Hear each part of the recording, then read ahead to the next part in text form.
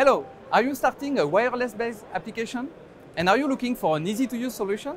Here in Nuremberg, we are showcasing our partner solutions that can help you to speed up your application development. To speed up your hardware development, you can use modules or system-in-package products. Such products are already certified and they are ready to use. They integrate most of the components of your bill of material, such as crystal, RF filters, and balloon. So it can free you from the hardware complexity of the RF design. Here, we are showing 15 modules based on STM32WL and created by our partners. So you can select the one that fits your needs in terms of form factor, for instance. Some are really small, as you can see, RF frequency and power output. All depends on your country regulation, for instance. Some modules are open, so you can program it with your own code.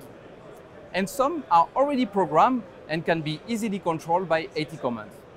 So we have seen the hardware side.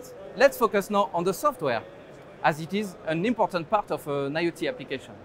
So to reduce your software development effort, you can use wireless stack that has been already ported on STM32WL. For instance, ST is providing the LoRaWAN and Sigfox stack that you can download directly from our website.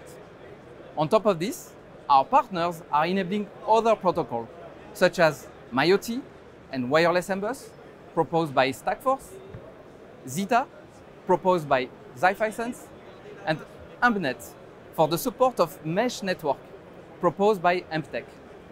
Recently, we have a newcomer in our partner program called Aclio. They are proposing an IPv6 solution over LP1. So thanks to their solution, you can reuse your IP-based application and have it running over LoRaWAN or a Sigfox network. And this is done in a transparent and energy-efficient way. So here, Aclio is showing a demo of a typical IP-based application, which is an UDP client server. And that client server communicates over LoRaWAN. So we have the UDP client running on the STM32WL, and that communicates with the UDP server running on this laptop. And this is achieved thanks to Aclio solution. To get more information, I invite you to have a look to their website, ackl.io. Great! So we went through our hardware and our software ecosystem. Let's check out a concrete application of this ecosystem. We have here a final product made by our partner STMicroelectronics. It's an IoT sensor that detects falling poles to help technicians around the world to restore the affected network as quickly as possible. So come and have a look. Let's simulate a pole that is falling on a remote area, for example. The sensor detects the fall and reports it to the cloud.